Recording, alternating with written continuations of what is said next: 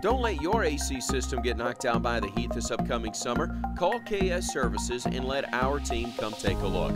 We repair and install all makes and models. We even offer a free no-hassle quote and second opinion, so give us a call today. With our flexible financing, you can literally pick your payment. We may even be able to help you knock down that utility bill a bit. KS Heating and Air, the team ensuring your comfort.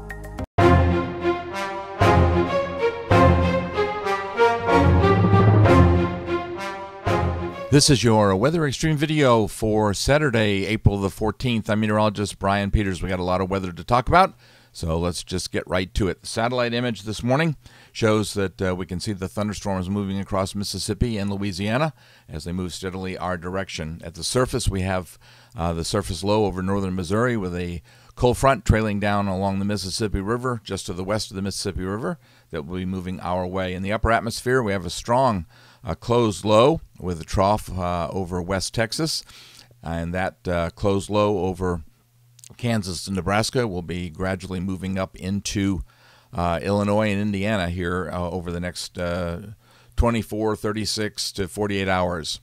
At the surface, you can see that temperatures are very warm with 60s across much of Alabama and even 70s across the a nice slice of the western sections of the area. And of course, the dew points are very high with readings in the 60s.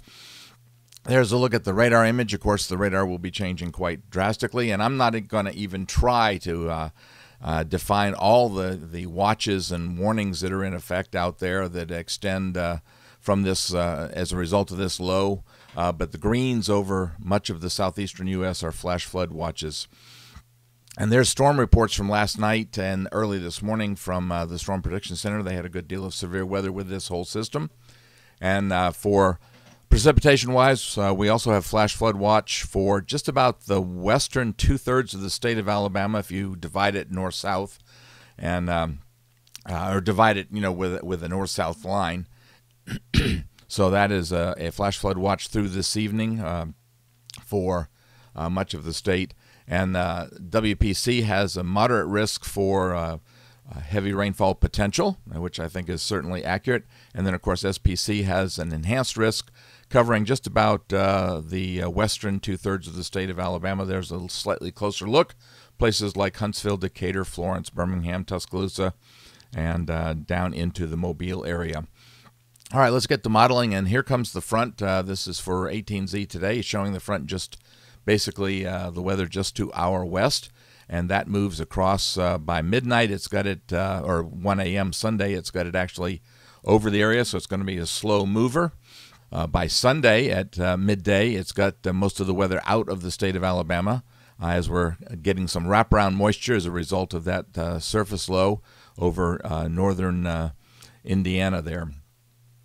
The upper atmosphere, that really strong closed low comes by us on Sunday as it's making its way towards the eastern Great Lakes area.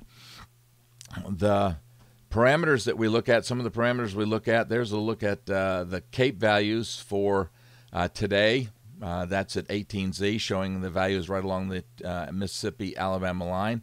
And then we notice that they do diminish as we get to around 1 a.m. on Sunday morning, and that's kind of what we're expecting to happen. Let's also look at the Energy Helicity Index, which also incorporates the shear, and we can see that the values are very high around 18Z along the western areas of Alabama, and they do diminish as we get to around 21Z. They begin to diminish somewhat, so the whole line should be diminishing as it moves eastward. So maybe not quite as bad as severe weather over the east central sections. By Monday, that system, the upper atmosphere, is reaching the Great Lakes, the eastern Great Lakes area, with the trough now across the mid-Atlantic states. And so once again, that takes us out of the area, but we probably will see some cloudiness. And also on Monday, we're looking at, with that nice northwesterly flow aloft, we're looking at some pretty chilly temperatures. There's a look at the temperatures the GFS is suggesting. So we could have some patchy frost on Monday morning. And again, the possibility exists on Tuesday morning. By Tuesday, we're beginning to come under a little bit of a ridge, but again, Tuesday morning could be a rather chilly morning once again. So we see a ridging for Tuesday and into early Wednesday. But by midday on Wednesday, we see that another closed low is coming across the northern tier of the United States. And this one will stay well to our north thanks to the ridging, and that looks like we'll see a front drag through our area. Now, the GFS here is suggesting on Wednesday that the front will come across the southeastern U.S., and that could spell a little bit of light rain. As you can see, it's suggesting that in the vicinity of West Tennessee down into eastern Texas. I think the atmosphere is going to be pretty dry. I think all we'll see is basically some clouds, but we'll be watching that for updated forecasts. That system moves over into the eastern part of the Great Lakes, heading for New England on Thursday. And so once again, we get a little cool down, but not anything spectacular. And then ridging by Friday. So once again, the temperature's very, very nice. But now we're watching a much lower latitude system coming out of the Four Corners area, and that comes out into, let's just call it southeastern Kansas there on Saturday. So SPC actually for day 7, I believe it is, has a outlooked area over western Texas and the western Oklahoma Panhandle.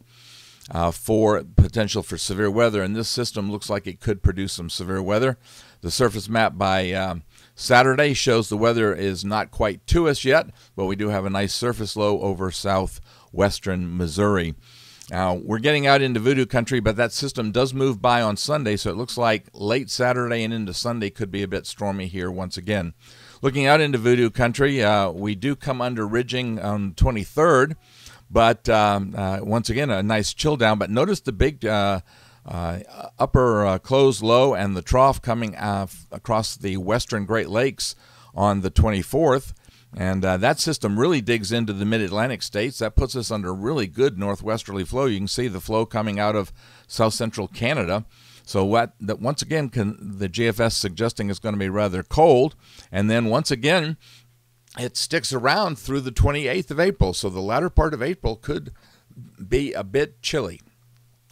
That'll do it for the Weather Extreme video for this morning. Be sure to stay tuned to the blog for notes on Alabama's ever-changing weather with this severe weather situation. I'm meteorologist Brian Peters. Have a great day. Please stay safe. Godspeed. Summer's just around the corner, and KS Services wants to be the team ensuring your comfort. We repair and install all makes and models, so give us a call today to get a free, no-hassle second opinion. KS Heating and Air, the team ensuring your comfort.